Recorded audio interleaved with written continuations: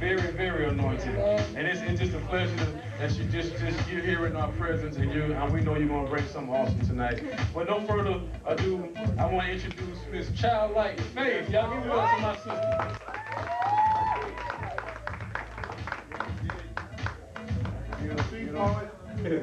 Confused.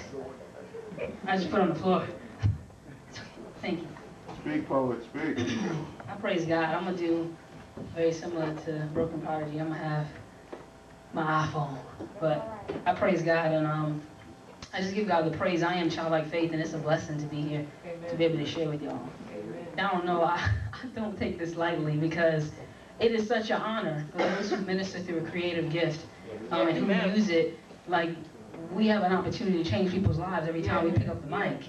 And I take that very seriously, so I just praise God for that. And I actually minister through spoken word and through gospel hip-hop. And I minister with a group called Poetry in the Light, which Miss Shawnee Taylor is a part of.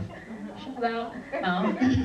But I praise God for that ministry. It is, like she said, a worship arts ministry that's made up of several different ministers and artists from different walks of life. But two things that we have in common: we all love God, and we all have decided to abandon ourselves to God and use the gifts that He's given us to bring glory to His name and to draw folks to the kingdom. That's what we're here for.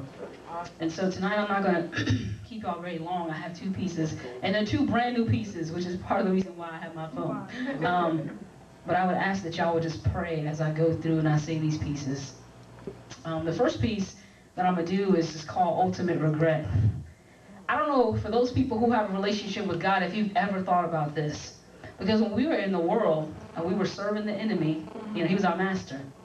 Now, a new recreated being, I serve God, and the one that I used to serve, not only does He not have control over me, but now God's given me, not by anything that I've done, authority over him. Yeah. That's got to be humiliating.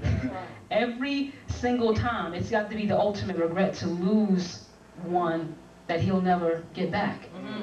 And so this first piece that I'm going to do, is really just, I think I wrote it out of a bit of frustration. I was like, he gonna regret the day he tried to mess with me. So that's how the piece starts off. It goes like this. It's kind of loud. I'm gonna bring this back because I might get hyped and get loud. Come on with it. Devil, you gonna regret the day you tried to mess with me. Wow. You were nagging, I had my feet dragging, attempted murder. You tried to stomp out my light and kill the best of me. You raped my heart, destroyed relationships, had me giving away the rest of me.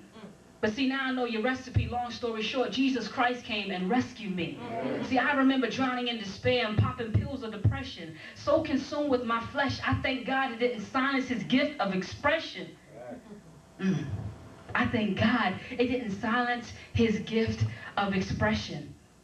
Lost a godly ambition. I had no real tenacity. He even attached himself to generations in my family. I guess he figured he had the audacity. He showed up with the casket, sympathy basket, and funeral home key. He told his folks, lock it down, old girl is done. Wait a minute, dude, you ain't seen the last of me. Because before he pulled off the block, Christ broke the locks and gave life to a sinner. He crowned a new winner. That's me because of He. So devil, you gonna regret the day you tried to mess with me.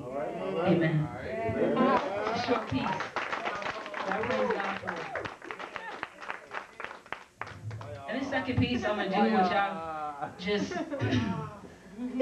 I just praise God for. You know, one thing I have learned over the last year